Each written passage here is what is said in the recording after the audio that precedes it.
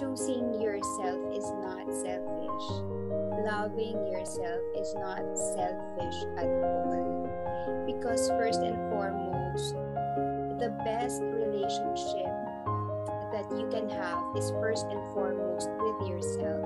If you have a healthy relationship with yourself, if you love yourself, then you can love other people. If you're treating yourself with kindness, then you can treat other people with kindness.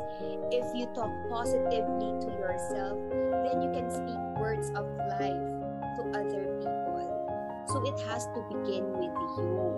So you have to love yourself. That means that accepting yourself for who you are, not just the good parts of you, even your flaws, even your weaknesses, even your imperfections. You have to acknowledge, accept, and embrace them, because that